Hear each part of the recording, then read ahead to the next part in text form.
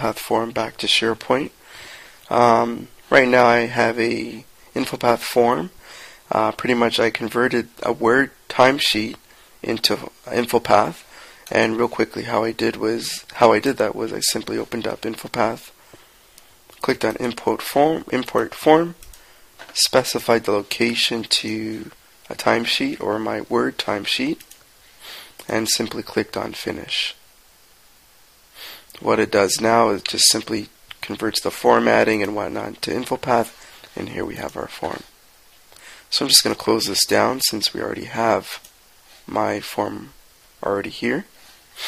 The other steps is you need to go to Tools once you have your InfoPath form, and you need to go to Form Options, and you need to ensure that the trust level is set to full, and that there's a digital certificate signed or self-signed for this form, and you need to ensure that the compatibility for the form to be opened in a browser is specified. So I've already filled out these areas. So this is the location of my my SharePoint site, and pretty much those are the only sections that you need to ensure that these settings are specified for this form to be compatible within SharePoint. So what we're going to do is we're going to simply save this again, and then we're going to publish this form back to SharePoint. It's going to open up this wizard where we want to publish back to SharePoint. We're going to specify the location where my web or my SharePoint is existing on, which is this URL here. Click Next. And then we need to ensure that enable the form to be filled out by a browser is checked off, which will thus make this an administrator approved form. We click on Next. And then we need to specify the location. So what I'm going to do is I'm going to add this form to a shared location. I'm just going to create a folder here called Publish Forms, and then I'm simply going to navigate to my desktop, and I am going to drag and copy this InfoPath form that we just published or just saved from my desktop into this share. And then I'm going to specify the share location as the form I would like to publish. And this section will allow us to add columns into SharePoint based on the fields within the form. We're going to bypass this for time's sake, and we're going to simply publish this form. So what it's doing now is sending the form or converting the form and making sure it's compatible within SharePoint, which it looks like it is. And then now within SharePoint, we need to go to Application Management, and then go to Upload Form Template. And then we need to browse and look for this form. So we are going to specify the network location where we had this form.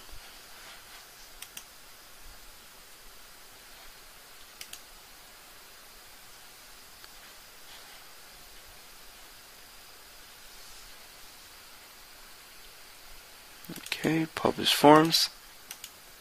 I'm going to click on Open there. And first and foremost, we want to make sure that we verify the form to make sure there's no errors.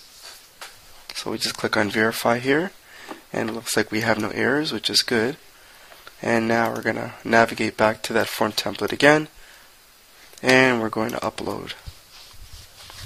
So now we're uploading this form into SharePoint, and it looks like it's successful, and pretty much we're almost done. So now what we need to do is we need to pretty much activate this form to the site collection where we want to use the form. So we're just going to click on its drop down, click on Activate to Site Collection, and I'm just going to make sure that I have the proper web application. Here it is, and we're going to publish it to the root, and then we click OK. Okay, so now we've activated the form. So now everything that we need to do in central administration is completed. Now all we need to do is go to our team site, and we need to pretty much add this form to the document library. So here's my team site, and I already have a library here called team timesheets.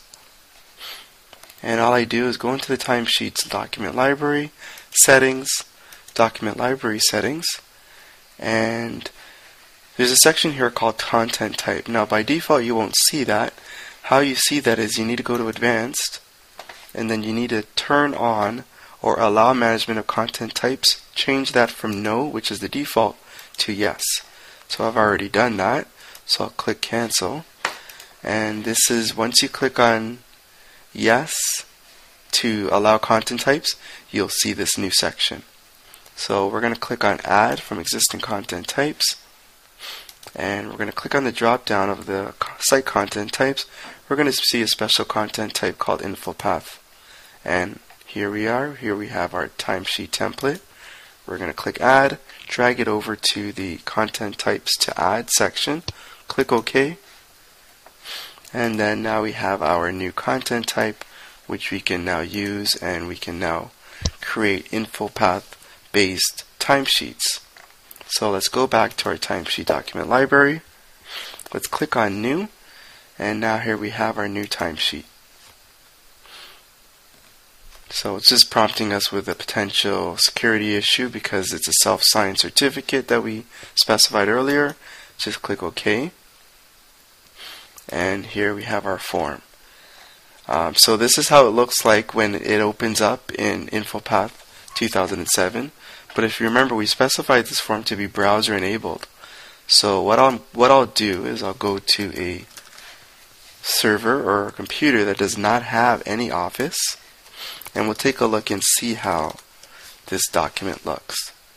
So I'm just going to refresh this.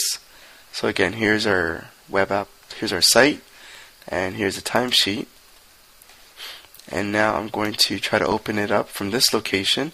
And remember, this box does not have Office 2007, so the form is just going to open up in the browser because we turned it and we made it a browser enabled form.